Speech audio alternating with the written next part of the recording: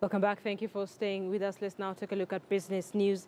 And despite the government promising consumers that maize prices will fall before the end of this week, this remains a mirage as flour prices remain unchanged. In a statement issued by millers, retailers are expected to adjust maize mill prices as millers confirm drop in ex-factory prices. The Cereal Millers Association has reiterated that the prices will drop once strategic reserves held by the National Cereals and Produce Board are released to its members. So far, members of the Cereal Millers Association are receiving a 60% share of the 750,000 bags being released by the government, translating to about 450,000 bags from NCPB.